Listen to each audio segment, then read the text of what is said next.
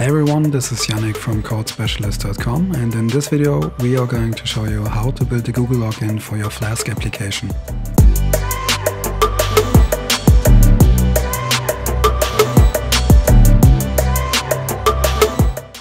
So first of all, we're going to create a virtual environment, which eases the way we handle packages a lot. If you're using PyCharm, you can simply add a new Python interpreter, and it will pretty much do all the things on itself. If you're not used to virtual environments yet, I can really just recommend you to look into it. So once we are done and you open up a console, you will see that we got this little venv in front of our commands, which means that PyCharm has successfully set up the environment and activated it. So first of all, let's install Flask and the Google OAuth module. There are a lot of functions in that module you really don't want to implement yourself. And unless you know exactly what you're doing, you shouldn't implement it yourself anyway. To save you some time, I'm going to use pip freeze and print all the requirements into a file. By using pip freeze, it's going to print all the requirements to the standard output, and when I use that pipe, it's going to pipe all the outputs into the requirements.txt. So if you download the source code from the link we provide in the video description, you can simply type pip install -r requirements.txt to install all the packages I just wrote to the file. So let's create a new file, let's call it app.py, which is going to hold our actual Flask application. So first of all, let's import Flask and let's create a simple app. So we're going to instantiate Flask and call it Google Login App. And we need an app secret to secure the app. By the way, you should never do what I just did. This secret shouldn't be easy to guess, but it's alright for test purposes. So basically we need three functions. We need our login to redirect our user to the Google consent screen. We need a callback that is going to receive the data from the Google endpoint. And we need a logout to actually clear our local session from our user. And let's create two simple pages. One is the index and the protected area that is only going to be shown if the user is logged in. Next, we're going to add these routes to our application by using the app.route decorator. So pretty straightforward, we're just going to append login to the login, callback to the callback, logout to the logout, and so on. So if a user opens this route on our Flask application, the application is going to execute the function below. Let's clean this up a bit by using Ctrl-Alt-L, which is going to pretty print the code. Next, let's say if $name equals $main, which is just going to be the standard behavior if you call the file directly. So let's say app.run here and set debug to true. Let's try to run this. And as you can see, it's now running on the local host on port 5000. Of course, since nothing is returned and debug is set to true, it's going to print an error. Let's return hello world here and try it again. And as you can see, he now gets hello world. Next, we're going to modify our protected area to actually be a protected area. So if we go to our Flask application and type /protected area, we get the same error as before since we return nothing. We simply say protected here. We need to restart Flask, and now we check our route and it's working. But we have no concept to protect this page yet. So to protect this page, we are going to create our own decorator, and this decorator takes a function as an input and has a wrapper. So the idea is whenever we decorate a function in our Flask application, it should be protected from unauthorized users. To check if a user is logged in, we are going to store the Google ID in the session. Flask already comes with a session package, but it is client-side and stored in the browser cookies. So you really shouldn't use this in production systems. Now we simply say if the Google ID is not stored in session, we are going to abort the request with a 401. Which will simply return the HTTP 401 unauthorized. So let's return this and let's say else return function. And last but not least, we need to return the wrapper. To use this decorator, we can now use simply the add annotation. But make sure your decorator is the first one, because decorators get executed from bottom to top. If we now refresh our page, we get the HTTP 401, which means our decorator is working fine. Now we need a kind of button or link to actually call the login, and we're reaching that by simply appending some HTML to our return value of index. Usually you would use the Ginger template engine, but for simplification we're going to write everything in this file. Let's check this also. Let's go back to our root. And now we have that simple login button that is going to redirect us to the login. To test this, we are going to fill Google ID with some random value and return a redirect to our protected area. Let's import flask.redirect and hardcode the path to our protected area. If you now go to our root and click login, it's going to write the Google ID and we are logged in. Now we need the logout button, and we are simply going to copy the login button and change it to logout.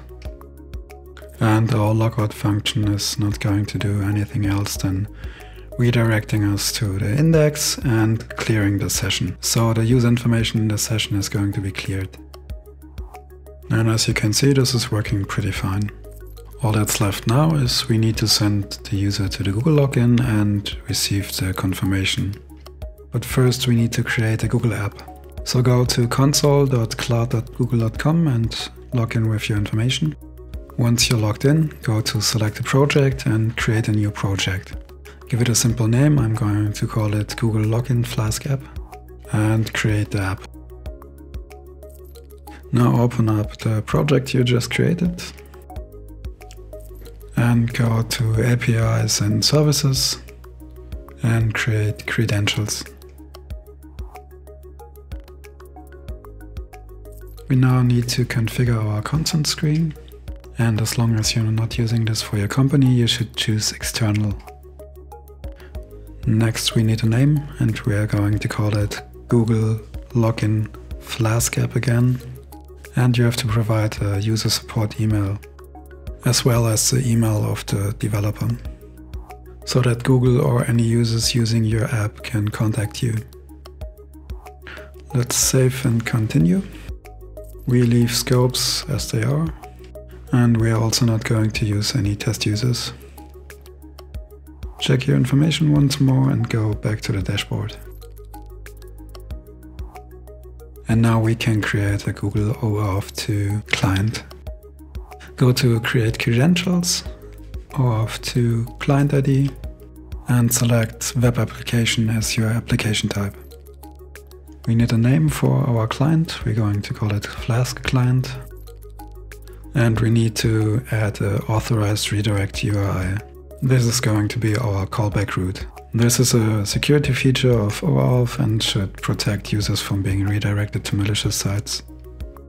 So for our test app, we are going to enter the local host at port 5000/callback, which is going to call our callback function we defined. So let's create this. And now you can download your credentials by clicking the download button.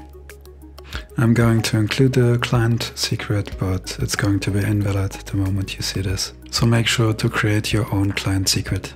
I'm going to paste this into a new file. I'm going to call it clientsecret.json to load it later and identify as the Flask app client. So there's a lot of information in this file, but we are only going to pass this to the Google OAuth and use the client ID. Let's copy this to save it in a local variable in the app. I'm going to call this the Google Client ID. And now we can create a flow that is going to hold the information about how we want to authorize our users. Create a flow we will call the FromClientSecrets file method and pass in the secrets file we just created. Since Python 3.4, we got the pathlib, which really simplifies importing files. Let's import OS and call the path.join method to combine multiple strings into a path. The first part is going to be pathlib.path, then the file.parent, which is going to return the current folder we're in. And the second part is just the file name we just gave it. Our flow takes 3 parameters. We're going to pass in the client secrets file, the scope, and the redirect UI. The scope determines on which APIs you're going to have access. But as we don't want to use any APIs, we're just going to call user info profile, user info email, and OpenID, which is pretty much the standard scope. And we also pass in the redirect UI, which is going to be the endpoint the Google API calls. This is, as before, the endpoint for the callback and thereby the localhost at port 5000/callback. Now we have to modify our login function to redirect the user to the Google consent screen and use the authorization function of the flow, which returns an authorization URL and a state. So the state is basically a security feature of OAuth. It is a kind of random variable that will also be sent back from the authorization server. So you should always check if the state you initially created and the state you received are the same, to ensure no third party has hooked on your request. We will do that by simply saving the state in the session. Let's add a return that redirects the user to the authorization URL. If this works, we should now be sent to the Google consent screen, where we enter our Google details and the answer should be sent to our callback function. For now, the function is going to raise an error because we return nothing, but we see we called the callback and have all these fragments in our URL. Let's update our callback function. And we start by calling the flow.fetchToken method, which is going to kind of trade the arguments we just received for an access token to the API. The authorization response is simply going to be the URL we just received, so we pass in request.url. And now we can check if the state we received and the state we have saved in our session are the same. If the states differ, we are going to return a HTTP 500 and abort the request, so we can protect our app from cross-site attacks. After flow.fetchToken has successfully been executed, the credentials are going to be saved in flow.credentials. To verify the data we just received, we need to create a hook on the token request and call the verify OAuth2 token method. This function in turn takes an ID token, which is saved in our credentials, the request hook we just created, and the audience, which is just going to be our Google Client ID. And now we return our ID info to test if this works. Let's go to the login page, enter your credentials, and yeah, we get an error. By default, OAuth2 only works with HTTPS. But as this is a test, we can simply bypass this by setting an environment variable. Let's set OAuth insecure transport to 1. And now callback is going to return ID info. Finally, let's modify our callback function so it doesn't return ID info, but append the Google ID and the username to the session and redirect the user to the protected area. And there we go, we can now use Google OAuth to log in and log out. As I said, we included all the source code in the video description and you can now go and implement your own Google login for your Flask app.